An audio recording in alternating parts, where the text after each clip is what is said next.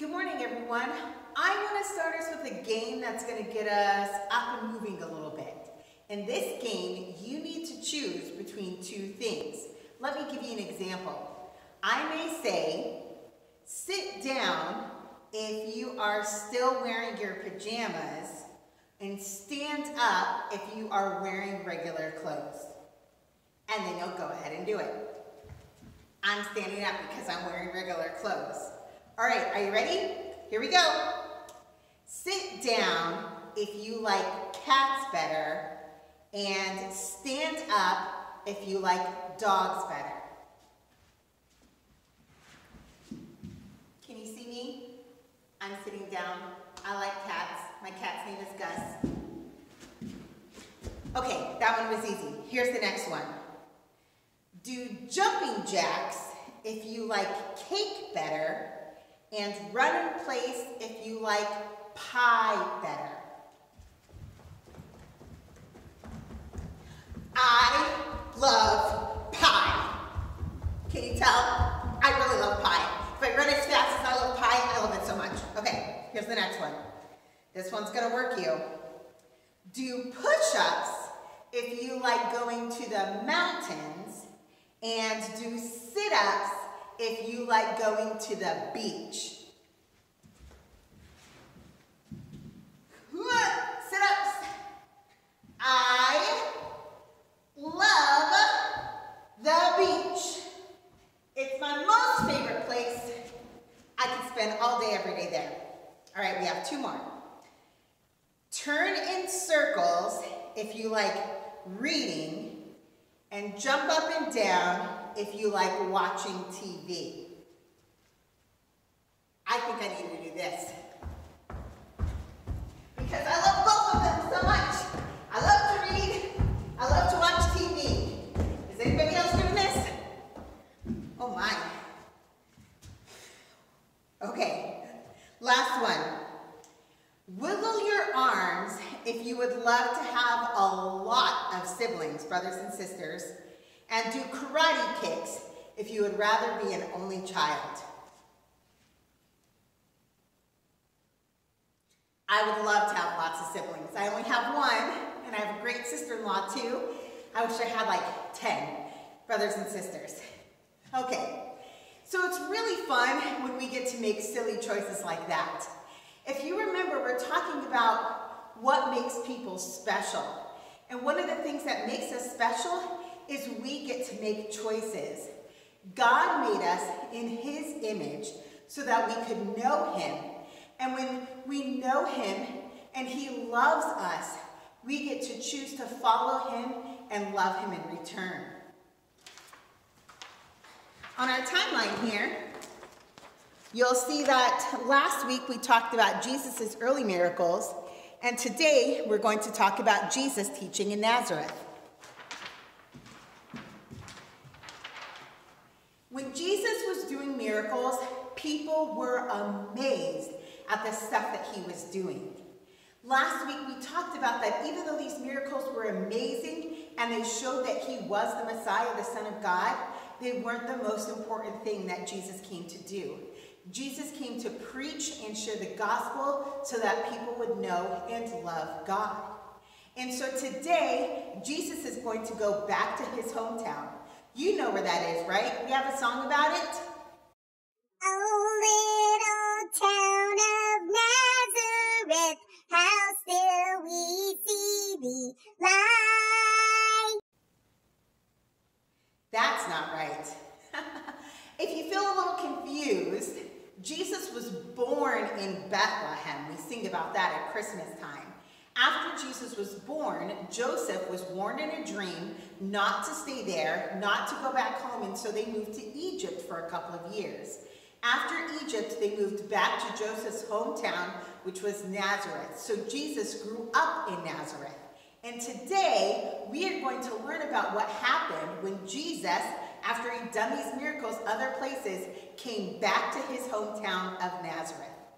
If you have your Bible, I would like for you to please open up to the book of Luke. So where we're reading today, this is after Jesus has done his miracles in other places, And I'm going to read first from Luke chapter 4, verse 16. And he came to Nazareth, where he had been brought up, and as was his custom, he went to the synagogue on the Sabbath day, and he stood up to read. And the scroll of the prophet Isaiah was given to him. He unrolled the scroll and found the place where it was written, "The Spirit of the Lord is upon me, because he has anointed me to proclaim good news to the poor. He has sent me to proclaim liberty to the captives and recovering of sight to the blind, to set at liberty those who are oppressed, to proclaim the year of the Lord's favor." And he rolled up the scroll and gave it back to the attendant and sat down. And the eyes of all in the synagogue were fixed on him. And he began to say to them, "Today this scripture has been fulfilled in your hearing." And all spoke well of him and marveled at the gracious words that were coming from his mouth. And they said, "Is not this Joseph's son?" So Jesus went into the temple. And when he got there, something that people would do is they would say, "Ooh, me, pick me, I want to read the Bible." It probably wasn't really like that. They handed him a scroll, and it was the scroll of Isaiah. Now, we don't have scrolls, we have Bibles, but the words that he was reading were actually in this Bible that we have now in the book of Isaiah. So he reads this scripture, and they're like, "Oh man, that Jesus, he's a really good reader." And he looks at them and he says, "Today, this scripture has been fulfilled." What does that mean? Well, this promise in Isaiah was actually a prophecy, and a prophecy is when God gives them a special word and they can kind of know things that are going to happen later on. And it was a prophecy about the Messiah. So Jesus read this scripture from Isaiah and he said, "Hey everybody, you've been waiting on the Messiah. Guess what? It's me." And they were like, "You? Little Jesus? We've seen you grow up. Aren't you Joseph's son? We've seen you all around this place. You're saying you're the Messiah? I've seen you out playing when you were a little kid. I watched you swim in the swimming hole. I remember when you came and you bought apples from me on the side of the road and you were just a wee little tyke. You, Jesus?" They were surprised and kind of confused. So then we get to see Jesus' answer to this. And this is Luke chapter 4, verses 23 through 24.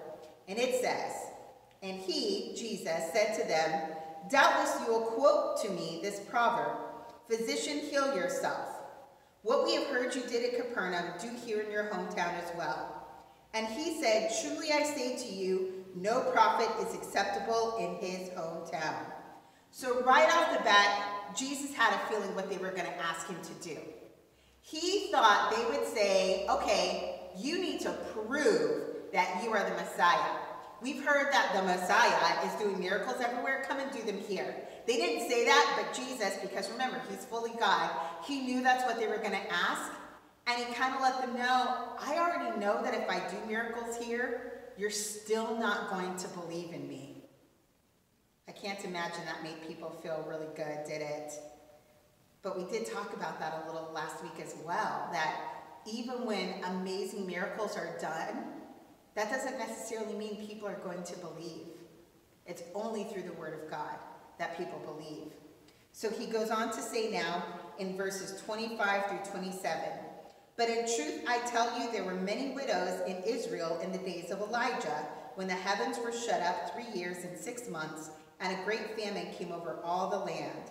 And Elijah was sent to none of them, but only to Zarephath in the land of Sidon, to a woman who was a widow. And there were many lepers in Israel in the time of the prophet Elisha, and none of them was cleansed, but only Naaman the Syrian." So Jesus reminds them that in the Old Testament, when there were prophets, sometimes even they would not get sent to God's people. They would go to other people. Now you need to understand something about the Israelites.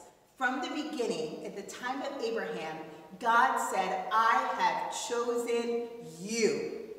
So this made them feel like they were really, really special. I am chosen by God. I am chosen by God. I am loved by God. I am known by God. I am chosen by God. But what can happen feel like we're special, we start to think other people aren't special. And that's what started to happen with the Israelites.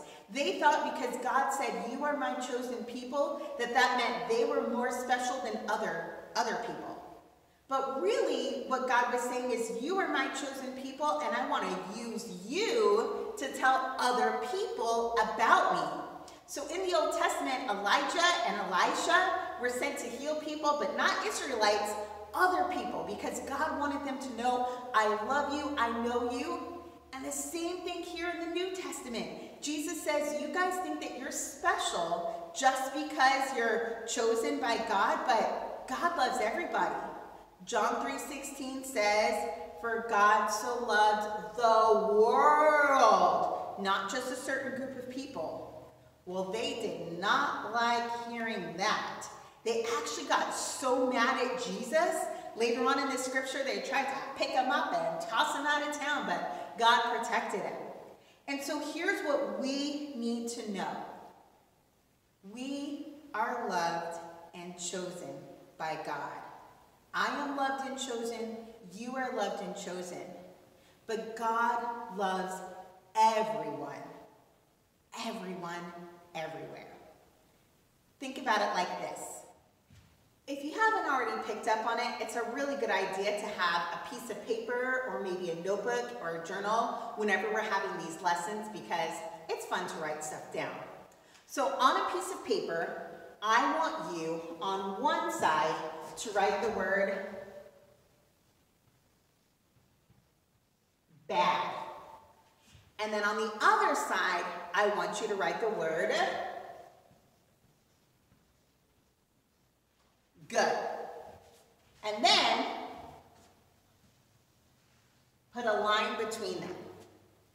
I'll give you a minute. Pause the video if you need to. What I want you to think about is that when we think about people, when we think about actions, when we think about things, we usually think of them as either bad or good or somewhere in between. For example, bad, really, really bad, I would write murder. Right? Like that's one of the worst things that you can do. Pretty bad, but it doesn't seem as bad as murder, is maybe stealing. Something that seems, okay, this is bad, but we kind of all sometimes do it, is lying, okay? Sometimes we feel like oh, you know what, I'm going to do it like this. I'm going to write it tiny. We do a little tiny lie. Right, that's not as bad as a big, huge lie. It's just an itty bitty little lie. And then maybe even moving a little more this way is I'm going to write this word, you may not know it. Jaywalk. That's when you cross the street at a place where you're not supposed to cross, okay? There's no crosswalk there. So a lot of times we think of sins and actions as either being really, really bad or not so bad or somewhere in between. Now here's what I want you to do. I want you to think of some people that you know. Because we don't just do this with things, we do this with people too. We can think about people that we think, oh man, that person is a really, really, really bad person. Or that person, they're really good, they do everything right, they're super duper nice. Where would you put people that you know? Where would you put your brother or your sister? Where would you put your parents and your grandparents? Where would you put yourself? What about your teachers? Maybe some of your classmates? When we think about people, we kind of list them like this from bad to good. And what happens when we do that is we start to think that the people over on this side are more Christian, or maybe God came for them. God's love is better for them than it is for the people over here. In the Bible, in the book of Romans, chapter 3, it says this: "For there is no distinction, For all have sinned and fall short of the glory of God, and are justified by his grace as a gift through the redemption that is in Christ Jesus. What that scripture tells us is that it doesn't matter if you live way over here or way over here. Everybody has sinned, and everybody is worthy of God's love. Think about it like this. If you were to look at a city skyline, you see lots of buildings. Some are tall, some are small, some are in between. And that's oftentimes how we look at sin. Some sins are a lot worse than other sins. It's like they're taller than the other sins. And so sometimes we look at some people and we think, your sin is so big, this person's is only just a little bit. You're like this, and I'm just kind of like this. But when God looks, it's like he's looking at the top of the city. And from the top, you still see the buildings, but they all look the same. While some sins may be worse than other sins, all sin has separated us from God. But the good news is Jesus came to save everyone. It doesn't matter how bad or how good, everybody needs to be saved by Jesus, and his love and salvation is available for everyone. And so today, I want you to think about those people we talked about that you might list from bad to good and anywhere in between, and every single one of them needs the same prayer. It's the same prayer that you need and that I need. And it is the prayer that we say, Jesus, I know that you are real.